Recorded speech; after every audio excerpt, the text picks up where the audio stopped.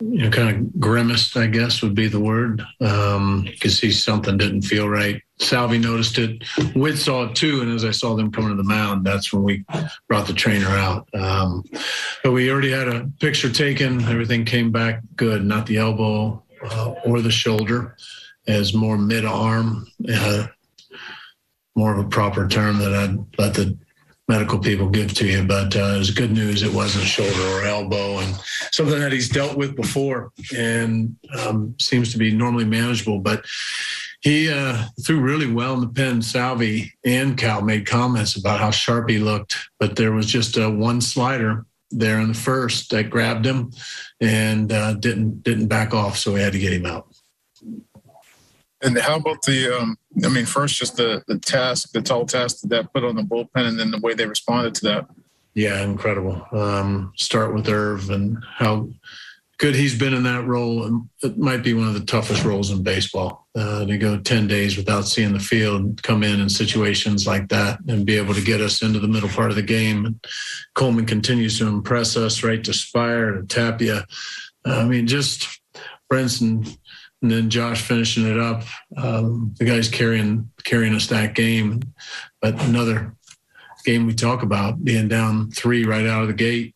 Unfortunately, Benny getting us right back into it. And then the guys pecking away. And Salvi doing something special. And Nicky also. That was a great at-bat. But just one of those tough fights. And I believe we've seen it enough just to believe that that's who this team is. Annie?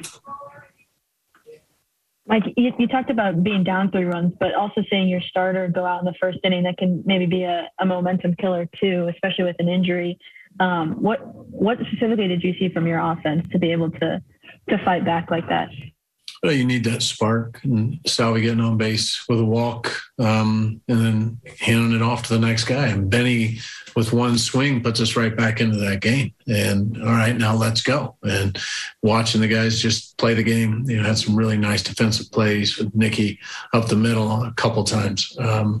You need a lot of things to go right. And fortunately, just got a little bit of a bump, caught some momentum, and kept going. And how enjoyable was it to see Salvi get the curtain call and him kind of lean into that moment?